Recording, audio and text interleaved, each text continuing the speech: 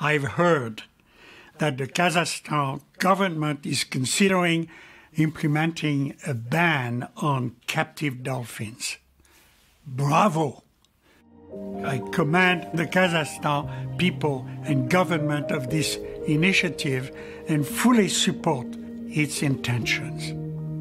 Other countries around the world are taking steps to respond to public demands to end keeping whales and dolphins in concrete tanks to perform for public entertainment.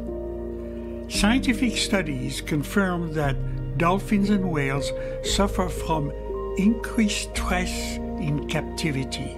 Their lifespans are shorter than their wild counterparts, and the behavior that the public observes in captivity are not the normal behaviors of these magnificent animals in the wild.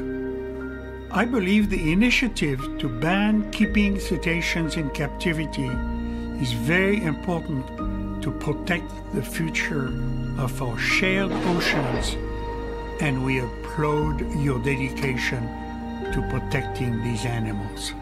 I welcome the opportunity to help in any way I can.